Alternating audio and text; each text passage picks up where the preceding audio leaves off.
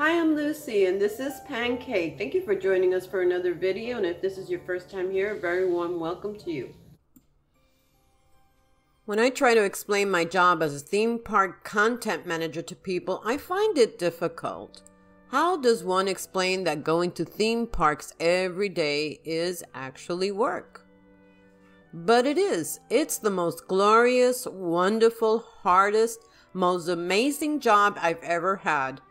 The main components of my day-to-day include curating YouTube videos and social content, as well as sending photos and information to our amazing writing team to use for our website. Because of this, I spend almost every single day at Walt Disney World or Universal Orlando. And I learn a lot when I'm there. Not just about the best way to handle and navigate the parks, or how to handle or tackle Genie, and which snacks are worth your Mickey dollars. I also figure out really important things like how to prevent chafing in the Florida sun, and which lipstick will survive a whole day eating at an Epcot festival. But that's not what this video is about.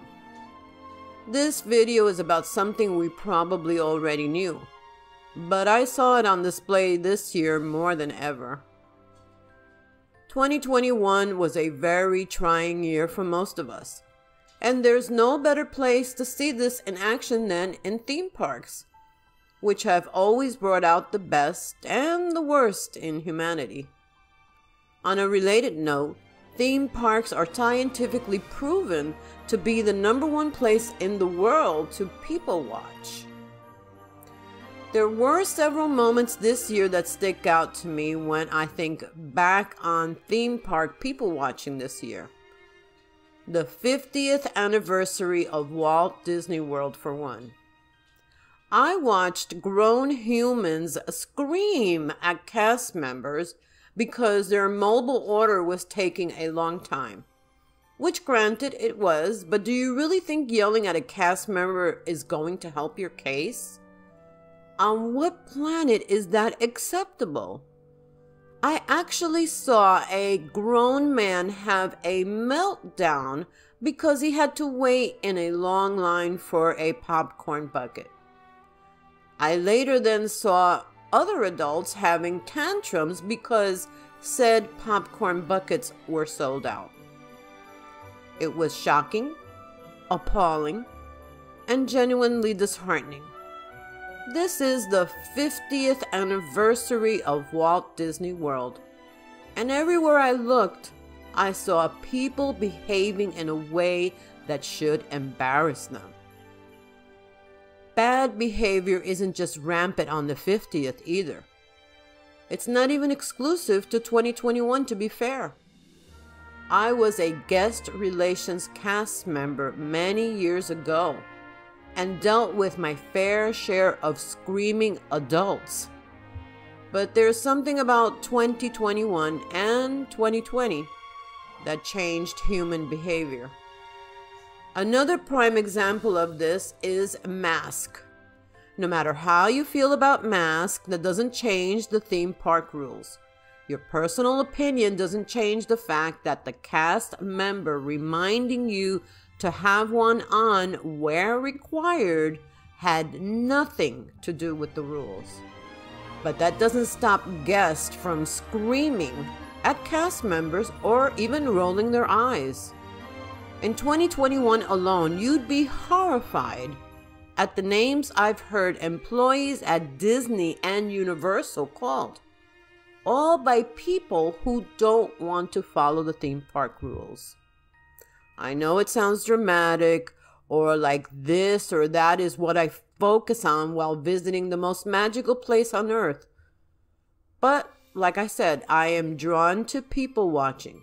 And as a former cast member, I am particularly sensitive to people treating them badly. Plus, it's just, or at least it really seems this way, more common.